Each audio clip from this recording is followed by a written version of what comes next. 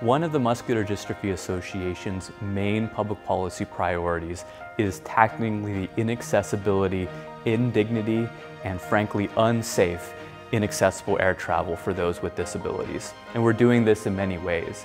We're working with champions on Capitol Hill to try to pass legislation that would make air travel safer and more dignified for those with disabilities.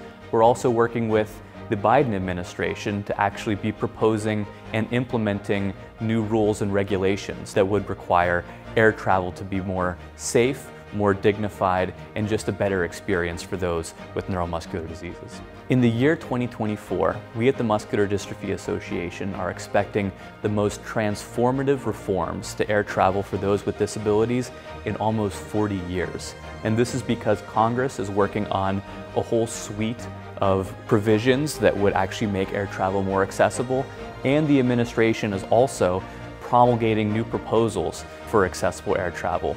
And when you combine these things together, the year 2024 will be the most impactful year for accessible air travel since the Air Carrier Access Act was passed all the way back in 1986, which makes this year incredibly exciting.